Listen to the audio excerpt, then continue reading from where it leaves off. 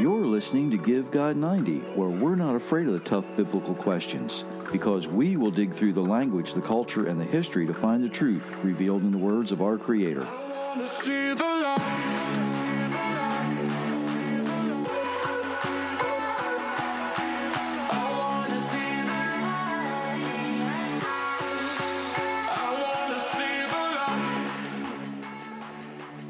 Well, hello, everyone.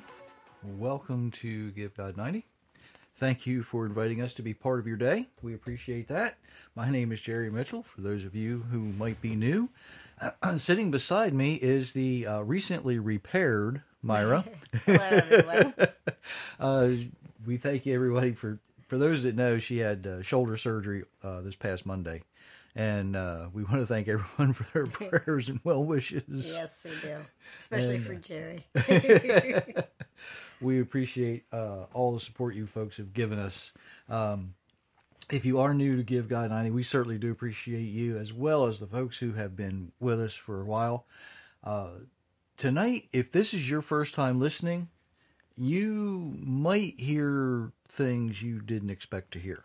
I will guarantee you that. And I try to do that often. There's a warning for you. I try to bring things that from a perspective of, let's step away from the traditions. Let's, not play doctrine. No matter what church you come from, we don't care. Instead, let's find out what the Bible has to say. And tonight's not any different. We know that there are some differences between what our modern churches say and our modern traditions say, what's really going on in Scripture. And tonight is no exception. When I wrote Tradition to Truth a few years ago, I was really kind of hoping that would be where it stopped, but it wasn't. It just grew from there. The other book I have out, God's Universe, God's Rules, really lays down the gauntlet between what our traditions tell us and what Scripture is, the way we act in church, and what really it says in the Bible. When you hunt back through the language and the culture and the history, you don't step away from the difficult questions. I know a lot of times people will say, well, what about this? And I'll say, well, what's the Bible really say? And they get upset because they want verification that what they're thinking or the way they've been taught is real, and sometimes it's just not. And we've been talking about spirits and how to eradicate them. Last week I used Leviticus 14 to demonstrate the way to eradicate an unholy spirit from a house. We find out that even today, we do things exactly the way our Creator established it. When we have mold in the house, we take the mold out, and what do we do with those scraps? We take it to an uninhabited place, an unclean place. So we take it to the landfill today, right? Right.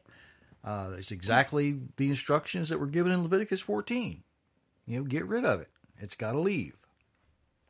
Now, the reason is that what our Creator establishes will remain. He's not going to change it. Malachi 3:6 says, I, Jehovah, do not change so that you are not destroyed. So we know that what He establishes is going to remain. And this week, we're going to look at something that a lot of people think they're familiar with, but quite honestly, they don't have a clue. And there's a lot of good pastors out there I know who don't have a clue about this. The reason is there is a big description problem in our New Testament translation that we read, all the New Testament translations in English that we read. each and every one has the same issue that we're going to talk about tonight. All English New Testament translations describe something that never happened, not even one time, in the entire Old Testament. Now, before I go any farther, I need to stop and take a minute and remind everybody that's listening that the things that we see on television or in the movies, even the books we read, those things about spirits and demons is primarily fiction. And we have accepted and adopted fictional traditions and doctrines because we have inherited lies, just like it says in Jeremiah 16. Now, as I was researching the way the Bible explains the unholy spirits and even the demonic, I noticed something a few years ago that I had not heard anyone actually address. And I don't know why people are so terrified of this subject. It just doesn't make sense to me. It's especially something so important that we need to understand how to respond to these things. What a lot of people think of today as exorcism was never done in the Old Testament, not even one time. In fact, there are no instructions from Moses concerning exorcism, how to exorcise an unholy spirit, right, or a demon. There's no examples of any of the prophets, doing what we consider exorcism today, right? We don't see it. In fact, the closest description to removing an unholy spirit is actually found in 1 Samuel, and I'm going to let you read 1 Samuel 16, 14 through 18, and then we're going to skip some incidental stuff and go to 23. So if you can you do that? Okay. But the Lord's Spirit had gone out of Saul, and an evil spirit from the Lord troubled him. Saul's servant said to him, "See, an evil spirit from God is troubling you. Give us the command. We will look for someone who can play the harp. When the evil spirit from the Lord enters you, he will play. Then the spirit will leave you alone, and you will feel better." So Saul said to his servants, "Find someone. If he plays well, bring him to me." One of the servants said, "Jesse of Bethlehem has a son who plays the harp. I have seen him play it. He is a brave man and fights well. He is a good speaker and handsome, and the Lord is with him." When the evil spirit from God entered Saul, David would take his harp and play. Then the evil spirit would go out of him, and Saul would feel relief. He would feel better again. Okay. Now, this passage is often used to describe and talk about exorcism in the Old Testament, but there's a problem. Where are the priests? Where's the screaming at the demon, right? Where's the shouting it out? Where's the casting it out? All David does as a shepherd is play a harp. Now, I know that the Cohen song, Hallelujah, there's a line in there that I hear there was a secret chord that David played and it pleased the Lord, right? But that's a modern myth. It's a song. It's not scriptural. Say that again. It was a song that somebody wrote. It is not scriptural. This is talking about David playing a harp, and we'll see in a little bit how this is able to bring Saul back from wherever he was that this spirit had him put. More on that in a moment. This is kind of a complicated thing that we're talking about tonight. So as we work through this, you're going to see some things that you just never thought of before. We're going to talk about some things that you probably had never heard, probably never really wanted to know, but you're going to find them out. Now, some people, when it comes to David and Saul, say, well, Samuel had just anointed David. Of course, he was chosen. He was anointed. Do you know what the word anointed is in Hebrew? It's Messiah. Messiah simply means anointed. That's all it means. It's not a big deal. David was anointed, Saul was anointed, Samuel anointed Saul too. There was a lot of anointments going on. It simply means to be chosen for something. Now, I had to ask, why is it in the New Testament we read in passages like Matthew 10:1, when Yeshua had called the 12, he gave them power against unclean spirits to cast them out and to heal all manner of sickness and all manner of disease. Well, if that never happened in the Old Testament, if it wasn't written by Moses, and Yeshua said in John 6 or John 8, I believe it's John 8, where he says, I can't do anything or I can't say anything that the Father hasn't given us to say, or given me to say. Well, where did he give it to say it? Well, in the Old Testament. It was either written, everything he said was either written by Moses or proven in the prophets.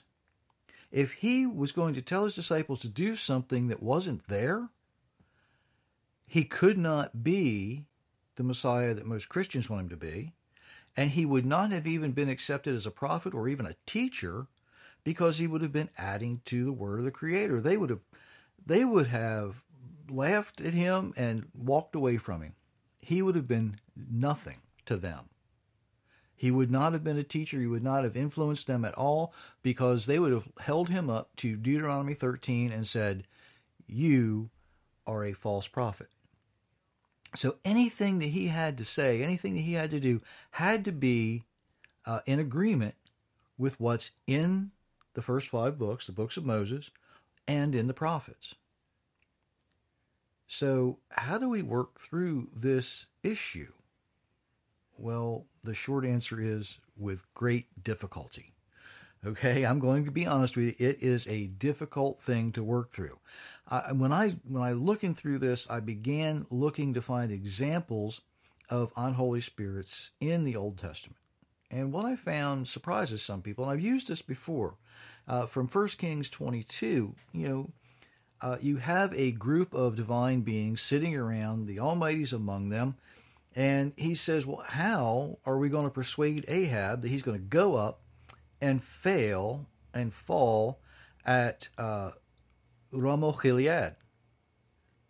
And they were giving different concepts, different ideas. These divine beings kind of sitting, in my mind, they're sitting around the table or standing around the throne, and they're giving these ideas.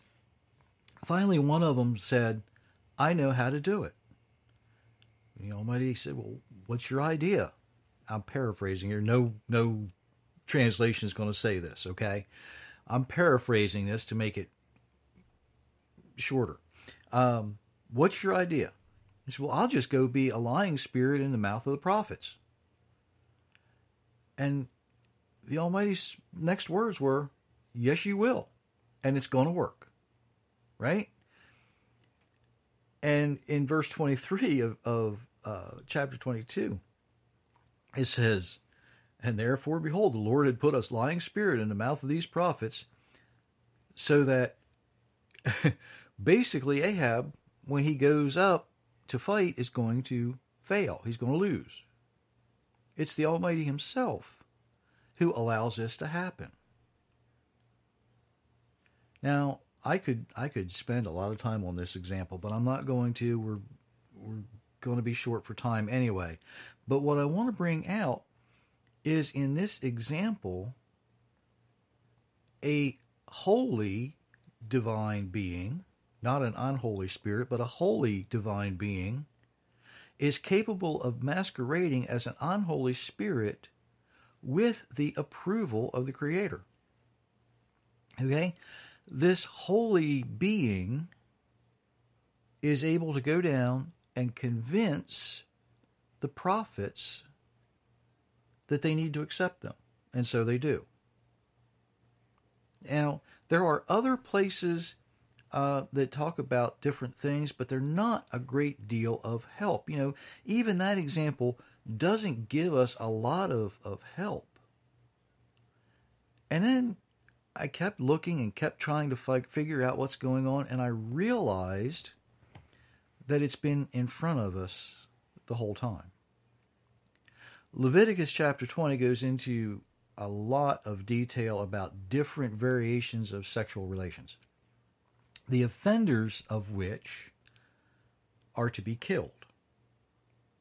Now, that sounds a little harsh, right? Think about this. The main spirit that causes adultery or bestiality or any other number of sexual deviations is lust. The instructions to prevent lust from spreading was to kill the offender. But why? What is it that really is the driving force? Well, believe it or not, lust is the parent of many unholy spirits, even addiction. When we examine the spirit world, we need to be able to recognize the difference between spirits. We need to understand the way certain spirits manifest in our lives and in our homes, as we discussed last week. We need to understand where they come from. Is this spirit sent from the Almighty with His authority to do something? Or is it from an unholy source? It's interesting that we get a very stern warning near the end of Leviticus chapter 20. In verses 22 and 23, it says, "You will, therefore, keep all my statutes and my judgments and do them in the land that I bring you to dwell in, or it will vomit you out." Now, what happened when the Israelites stopped following His instructions? It led to the exile. The land literally vomited them out, right? Verse 23, "You shall not walk in the manners of the people which I cast out before you, for they committed these things, and therefore I abhorred them." The Almighty says, look, I see what's going on over there. You shouldn't be seeing it. You shouldn't be doing it. But what did they do? They adopted all of those things. Verse 24, "I've said to you, you will inherit the land. I'll give it to you to possess it, a land that flows with milk and honey. I am Jehovah your God. I have separated you from other people." Now, that separation is not just physical, but it is spiritual as well. What it's really saying is, if we follow the instructions from the Creator, it will prevent the unholy spirits from being able to influence us at all. Now, obviously, they didn't follow those instructions and bad things happened, right? They looked around, and they said, "But those people over there, they do it like this. Those people, oh, doesn't it look like fun what those people over there are doing?" They were influenced by the unholy spirits, simply by looking around and seeing the way the world around them and the people of the world around them were doing things. Now, hopefully you're asking, so how do we get from preventing unholy spirits from guiding our life to exorcism? Well, I had to go there so that you would understand it, right? Now, there's some really interesting writings that come from Greek sources like Plato. Plato wrote in what he calls the Republic II about 346 BC. Now, this is 350 years before the birth of Yeshua, right? He writes, "Of the wandering Magoi and Agirai." Now, we have to know who these people are, right? Because you don't have any idea who the Magoi are. Okay, the Magoi, it's where we get the word magi, magicians, right? Which in Matthew, they weren't magicians at all. They were astronomers. Not astrologers, astronomers. They watched the way the stars orbited planets, and they watched the way the different things. They weren't telling fortunes. They were simply watching the orbits of the celestial lights. Okay, so that's the Magoi. Now, the Agirai, basically charlatans. Okay, people who are just out to steal. These magicians and charlatans, okay, of the wandering magicians and charlatans, they come to the doors of the rich and persuade them that they have power from the gods given by sacrifices and incantations. Isn't that interesting? They will perform purificatory rites to cure the results of transgressions by a man or his ancestors. Do we see any examples of that on television today? Mm-hmm. Yeah, we do, don't we? We do. Absolutely. I'm going to name some names here in a minute. Okay. If that's not enough for you, there's something else that they can do for you, right? It says, or if the man wishes to harm someone, they can persuade the gods, with the little g, to serve them in doing so with certain charms and binding spells. What are charms? Idols. They can use these idols. What are binding spells? Basically, they're speaking, just like we talked about early on with idols last week, right? Mm-hmm. You speak to an inanimate object, and then when it's in the presence of another, it will release that unholy spirit a little bit at a time and influence the person, the people closest to it. Now, again, get the movies and the TV shows and the books out of your head. You know, it's an inanimate object. It can't move. But it can influence you because think of it as off-gassing. Okay, you know how you walk into a brand new house or a house that's just been painted or a house with fresh carpet and you smell the odors? It's called off-gassing. Well, it's sort of the same thing with these unholy spirits. You get this opportunity to breathe in that off-gas, and you're taking in that spirit that thing is releasing. Now, this happened when Plato wrote that in around 346. It was about 200 years before the events that led to Hanukkah. That's a whole lot of time. That's a whole lot of time, right? Mm-hmm. For somebody to be influenced. Now, it's kind of interesting. They were influenced the Judean people. But, you know, when you mix people, even if it's an army, even if it's an occupying army, and we've seen examples of this throughout history, even the occupiers become influenced by those who are occupied. There's stories that come out of prison camps from World War II where Jews actually influenced the Germans in the concentration camps. But it's an interesting, there's actually an interesting turn of events many people don't understand, don't even know about. Now, a lot of people have heard that the Jews don't use the name of God. They don't use the name Jehovah because for whatever tradition, you know, some say it's too sacred to use that name. Some people say, well, we've lost the name. We don't really know it. They know it. Trust me, they know it. There's other things that go along with this. Well, what actually happened is the Greeks heard the Jews and their prayers, and they were witnessing miracles. They saw the righteous doing things.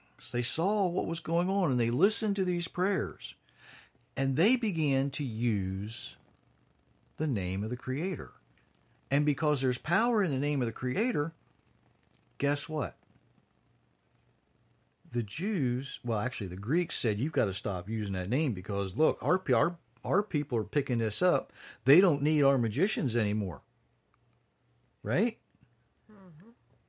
So the Pharisees, who had already agreed with the incoming army a couple of hundred years ago that they'd do anything that the Greeks wanted them to do, said, okay, we'll stop using the name. And they forcibly made the other priests not use the name. Isn't it amazing? There's actually, it got so bad that not during this time, but even years later, there was a priest who continued to use the name, and they went to him and said, you've got to stop, you've got to stop, you've got to stop. He said, I'm not stopping. And finally, the Jews wrapped him in a Torah scroll, stuffed wet cotton in it, and set it on fire, so that wet cotton would be hot, but it wouldn't burn him right away. It was a long, slow, torturous, painful death, simply because he continued to use the name Jehovah. Amazing things were going on in history that many of us don't realize and don't recognize. So the Jews were influenced by the Greeks as much as the Greeks were influenced by the Jews. The Greek pagan tradition of using incantation to work their magic, in air quotes if I can, was observed by the Jews.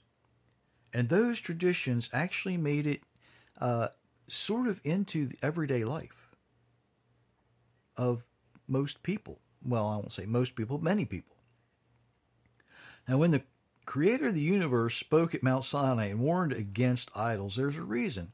And that reason was lost over time. The people living around the 1st century BC fell into using charms, idols, and incantations instead of repentance and prayer.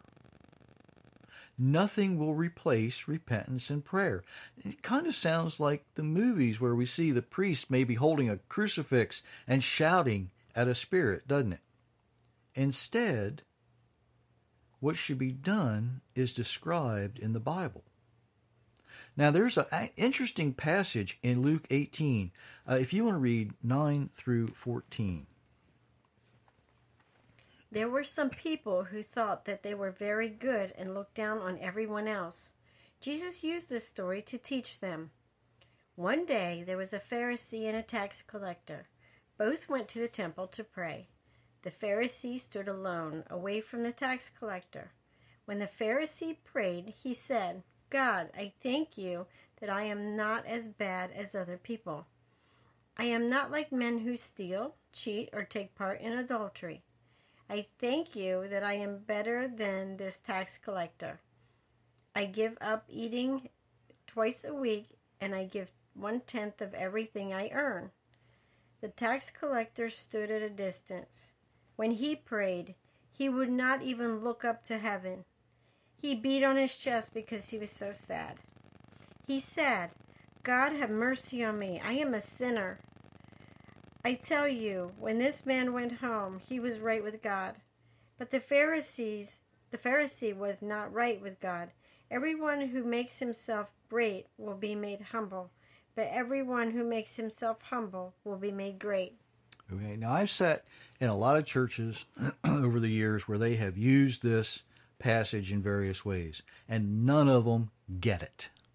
None of those pastors understood what was going on here. The man who was humble was, they use the term tax collector, publican, depending on the translation. He was praying a very special type of prayer known today as a vidui, or vidui, however you want to say that. There's a couple different ways I'm told that you can say that. Today, it's typically used in the Jewish community as a prayer that you would pray when you think you're dying. Okay? Back years ago, it wasn't. It was a prayer of confession. Okay? You take your fist and you would hit your chest as you prayed, "Lord, I am a sinner. Lord, I am not worthy. Have mercy on me, this sinner." And as you would name your sins, you would thump your chest. And that was a very physical way of stirring your soul, so to speak. This prayer of confession was absolutely necessary for one major reason. Even these folks back then understood that without repentance, you don't gain forgiveness. If you don't turn around and, as Isaiah said, as David said, as practically every prophet said, if we confess our sins to the Almighty, He will forgive us. It's their way. They understood this thing. It wasn't something new that anybody came up with. Again, if you tried to come up with something new, your ministry would last about 15 minutes. right? Just about long enough for you to get the words out of your mouth and them to stone you. That's it. That's it. What they were doing, with this prayer, Father, you please have mercy on me. Forgive me. I am not worthy. I am a miserable person. I am nothing. Some other Sidduras I've looked at actually say I'm a worm, which is pretty low, right? Mm-hmm. Okay. So now that you understand that there is places in the Bible that describe, maybe I should say why Luke didn't actually go into detail about that. Who's Luke writing to? Luke's writing to Jewish people. They would have read that and they went, oh, we know what he's doing. He's praying a prayer of repentance. The Pharisees just boasting about how good he is, right? They would have gotten it. They understood those things. So now we can go on and look at this whole concept of casting out spirits and why it is impossible, yes, I said impossible, for one person to cast out a spirit from another person. It can't be done. I don't care who you are. No one has the authority over another person's body. I can't pray the Holy Spirit into anyone else because I don't own that body.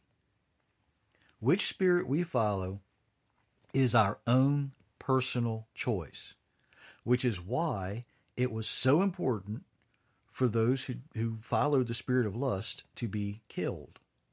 They had no desire to change. They had no desire to do anything different. Now, I have to mention this because I know if I don't mention this, I will get at least one question or comment. What about my body, my choice? We hear that in the United States, it's my body, it's my choice when it comes to abortion argument, right? Reproduction is not what we're talking about. We're talking about spiritual things. And by the way, you had plenty of choices prior to pregnancy. You've got condoms, you've got the pill, you've got gels, you've got abstinence, you've got all of those things. Out of all those things, abstinence is the one that works 100% of the time, right? Right. But you've got all of those choices you could have made that you didn't. What spirit were you following? I can tell you because I've probably done it myself, and that's lust. Now you know why lust is so bad, right? What's it lead to? All the other bad choices we probably make. The physical body is the home, or what many consider to be the temple. The owner of that home or that temple is the soul of the one who was put together with it in the womb. Let me say that again. Your body is owned by the soul that it was put together with in the womb. No one, and I mean absolutely no one, not a physical person, not a divine being, has the authority to force you to allow something else to live in your body. No one has the authority to tell you you need to evict a spirit from your body. No one, not even Ernest Ainsley, has the authority to evict anything living in your house, not even with your permission. Let me say that again. You can't give someone else permission to remove that spirit. You have to do it. It has to be your choice. You have to speak the words. When the divine spirit went to be the lying spirit in the mouths of the prophets in 1 Kings that we talked about earlier, they found a way in. Whether they enticed them, however they did it, they found a way in. I have said before that there are people in the world today who are doing the will of God, even though they don't realize they're doing it. There are willing and unwilling participants. Those prophets were probably unwilling participants, right? Right. They became willing participants. They just didn't know it.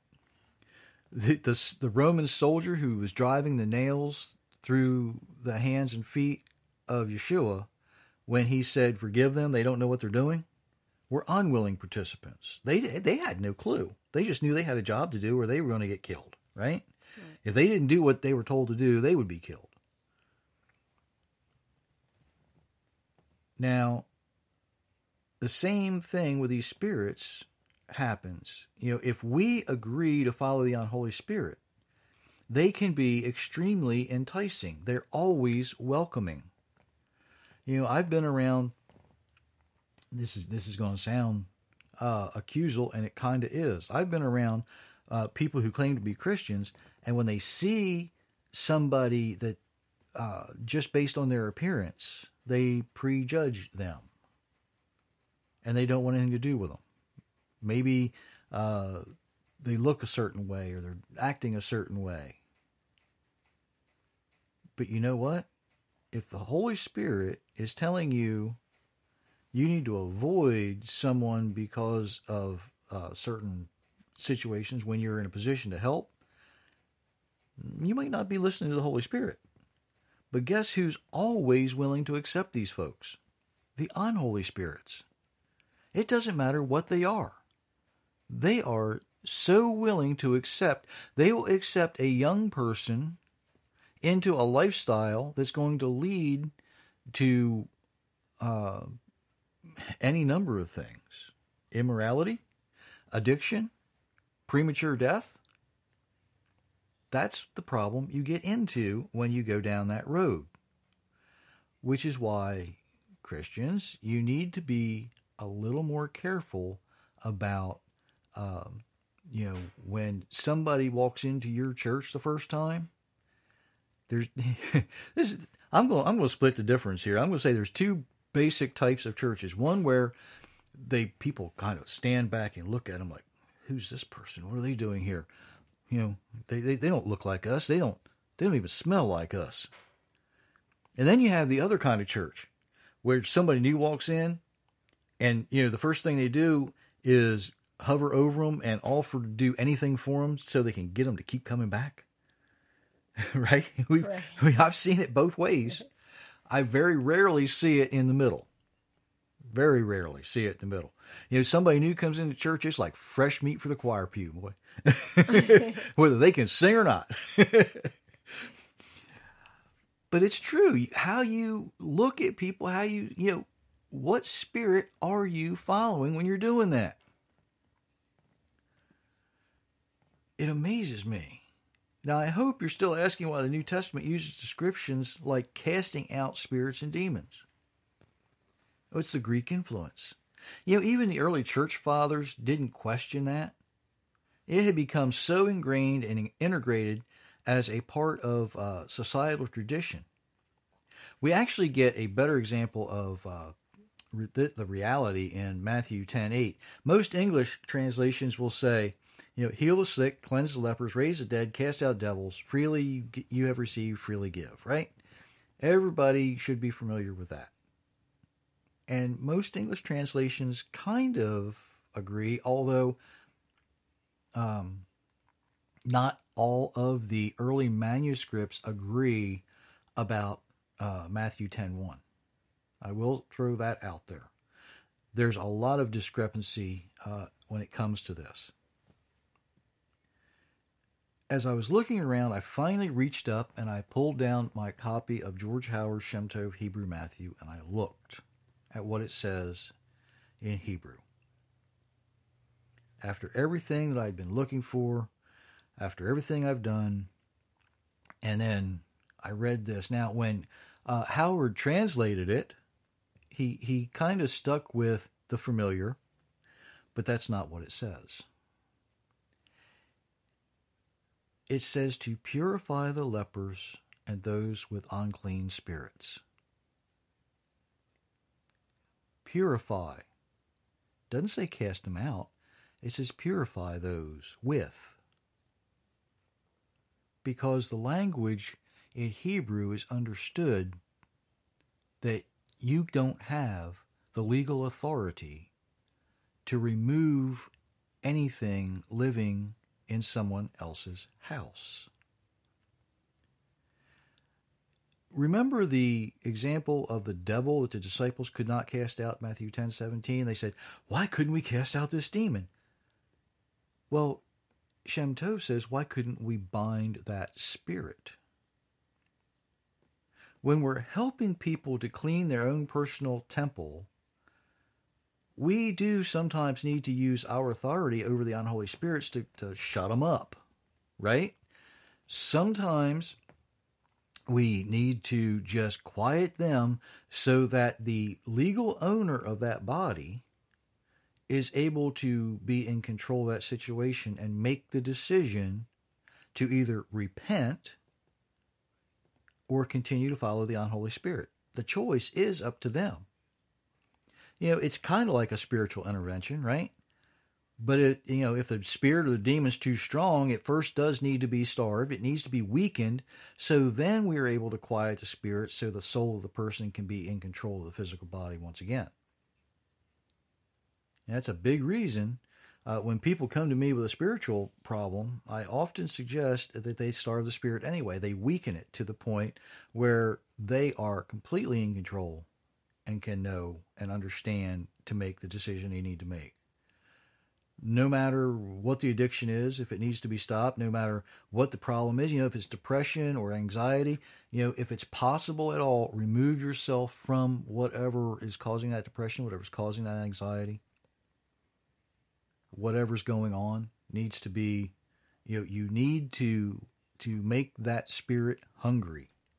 You need to weaken it down, just like the physical body gets when it doesn't eat, right? We need to view the things we see in our entertainment industry and even a lot about what we read from Christian pastors. We need to view that as just plain wrong, because they're presenting spiritual assets from a position of pagan tradition or doctrine and not from an actual biblical authoritative source. It's that simple. They're using the traditions because it was so ingrained that it became, when the church was putting together the Bible and they were going through these things and trying to figure out how to say these things, there was so much that had been ingrained in tradition and society that they just accepted, well, this has got to be the way it was. It can't be that, no, we know how to get rid of spirits. We talk to them, we shout at them, we cast them out of people. No, you didn't. You didn't. And the thing is, the Hebraic writings from Moses through Malachi all agree on what to do. It wasn't until the Greek influence got hold of it and changed it that now we have people standing in, and I don't want to really get into the whole faith healing kind of thing because that's a little different too. But we have people today who are writing television shows, and you know what? They might as well be writing pastors' sermons when they start talking about this stuff, because that's where they're getting, or it seems like that's where they're getting their information from. Because it's so ingrained, it's so integrated into the traditions and into the doctrines, and it's wrong. And hopefully you've seen some examples where I've showed you that it's wrong. Okay? Now, here's where I do need to make a little bit of an advertisement. If you think you're being influenced by an Holy Spirit, there is something you can do. You are the legal owner of your physical body. You have been given the authority to allow who and what you want to live inside you. You can invite the Holy Spirit to live with you right along next to your soul, and he will help you follow the Creator's instructions. You have every legal right and authority to evict any unholy spirit. It's basically a threshold covenant. And it's the most common covenant that we use even today.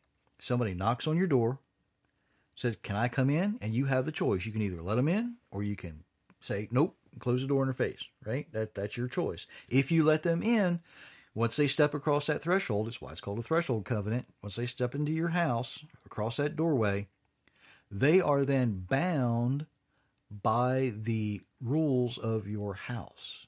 If they violate the rules of your house, when you ask them to leave, they have to leave. If they don't want to leave, that's when you have to force them out, right? And there's various ways of doing that. Like I said, weaken them down, starve them out. You may find yourself in spiritual warfare. Lay siege to wherever they're at. Right? It's just, you've heard about surrounding the places and starving them out, right? Don't give them food, don't give them water, cut off the air that they breathe. Starve them out. Weaken them down to the point where you can force them out. If you need help, a good place to go, of course, is givegod90.com. Okay, it can give you some direction. Start making those little changes. It is absolutely possible to, I hate to say this, kind of sneak up on some unholy spirits while you have the opportunity. And then surround them. And then kick them out. And then say, okay, I know that didn't work. Holy Spirit needs to get in here, right? It needs to be the one, because I need some help. Because you're not going to do it on your own. There is no gray area. You either will follow the Holy Spirit and follow the instructions from God, live the way you're designed to live, or you're going to follow an unholy spirit. That choice is completely up to you. But there is no gray area. You can't do both. It's impossible to do both. No one has the authority to make that decision for you. It must be you. If you go to Give God 90, there is a contact information there. If you need to contact us for more help, be more than happy to help you. We will guide you in the direction you need to go if you need that. More importantly, if you think that your fellowship group or your church or even a group inside of your church needs to hear more about this, contact me. There may be opportunity where I have the ability to speak to you personally. Or speak to your group personally. There's always that opportunity. These things are too important for us to keep getting them wrong. We've got this wrong for about 1,700 years, ever since the Greek influence and the Roman influence has removed the Hebraic influence from Scripture in the New Testament. This is way too important to keep getting it wrong. We've got to stop thinking about exorcism as the way it's thought of in the movies, or even as the way it's thought of in our modern churches. It just doesn't work. It's magical incantations and idols, lucky charms, whatever you want to call them. They're garbage. They don't work. If you go back to the way that Moses wrote it, if you go back to the way the prophets presented it, follow their examples, that's what works. You cannot remove any unholy spirit, any demon, any devil with, idols and incantations. It must be done. It must be done through prayer and repentance. It's the only way it's going to work. That is the only thing that will work.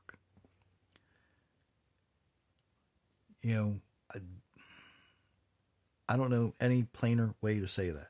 Is there an easier, plainer way to say that? I don't think so. You don't think so? Folks, like I said, this is too important to keep getting it wrong. You've got to grasp this concept. Whatever you see in the movies, it stays in the movies. It's fiction.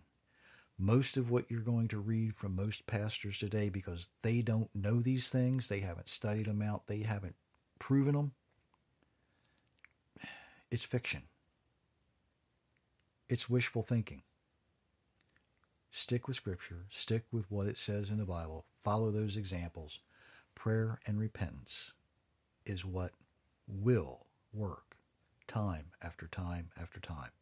How many times did the Almighty say, if you hear my voice and if you obey my commands, then I will be your God. It is conditional. You have the choice to make. I hope you make the right one. Did you have anything to add to that? Thank you for letting us come to you tonight. Okay. You're starting to play out, aren't you?